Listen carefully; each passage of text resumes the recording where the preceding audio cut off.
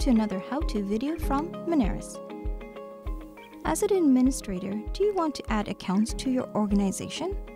Well, follow me on how you can do this from your own device.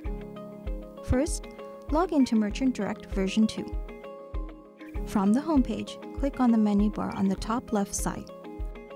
Go down to Self-Serve and select Account Management. You're now on the Account Management screen, where you can see a list of accounts you already have attached to your organization. Click Add Account. Here in the Account Information section, you need to enter a Moneris account number, which is not attached to your ID. You can see there is a reminder displayed on the screen. Then go down to the Banking Information section and enter your banking transit, financial institution, and bank account number. An example is provided to help locate the different numbers. Once you finish adding the information, click on the Add Account button. The account has been successfully added.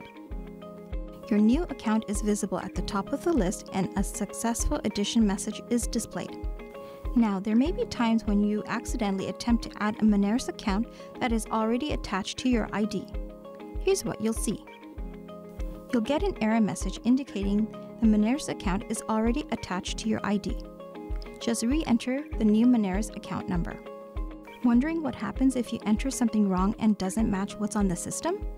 You'll get a simple error message indicating that something went wrong and try again. You'll have 3 attempts to make mistakes and then you're out of luck for some time. Even the Add Account button will be unavailable to use, so it is best to avoid making a mistake.